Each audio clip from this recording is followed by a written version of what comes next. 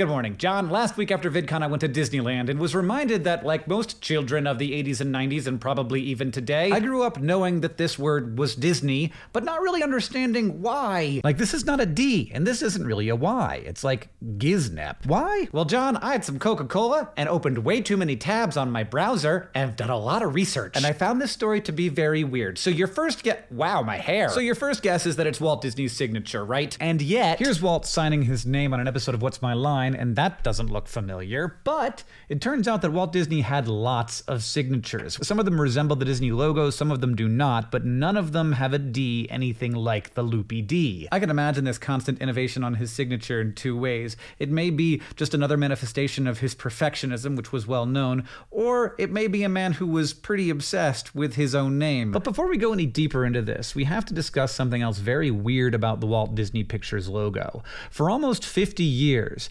there wasn't one. Every movie had a different treatment for the title card. There was a Disney signature that, with slight variations, showed up repeatedly, originally not as a logo, but as a signature after a statement thanking the staff in 1937's Snow White and the Seven Dwarfs. That signature was last used as a title card in The Rescuers in 1977, but it was never identical to a previous usage, making it decidedly not a logo. The graphic design nerd in me feels like this must be an intentional choice because it was very contrary to how every other movie studio was doing things. It's almost as if Walt and the Walt Disney Company wanted there to be a perception that this was a person presenting it rather than a corporation. So the name is the brand, not the branding. Here is a man you can trust to make children's content. Savvy. After The Rescuers, The Fox and the Hound used a nondescript serif font, almost like a palette cleanser, before 1985's The Black Cauldron launched with the now familiar Loopy D. This was 1 year into Michael Eisner taking over as CEO and becoming the first person to run Disney who was not a Disney family member.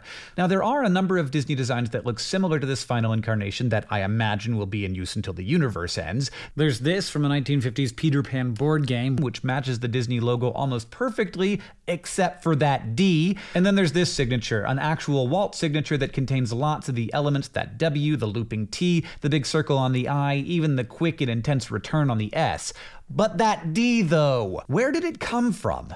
Well, the closest I could find is in the final end card of the Aristocats, which came out in 1970. Maybe importantly, this was the first movie Walt Disney Pictures released that Walt himself did not work on. It's on the screen for like 3 seconds, but it's clearly as close as we get to the loopy D before the early 80s, when Disney launched its home video division, using this familiar logo type as the title card, but in the box art, the Loopy D! Soon, that logo type with the Cinderella Castle and shooting star would become the first actual logo of Walt Disney Pictures. So somewhere, someone behind the scenes in the early 80s decided to make that little D-loop into a big, bold spiral. They pushed that so far that the first letter in one of the most iconic brands of all time doesn't read clearly as a letter. Under Eisner's leadership, this clean and playful logo type became the logo type for the entire studio, and then a Disney Channel, a Disney World, and the Disney Company as a whole.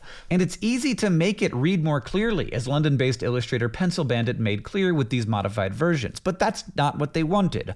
Almost all of this logo type was taken directly from one of Walt's many signatures, except for its most bold, iconic, and confusing choice. But because Disney is all about magic, and magic can be lost when you find out how it's done, we probably will never find out how this happened or who did it. And maybe that's for the best. John, I'll see you on Tuesday.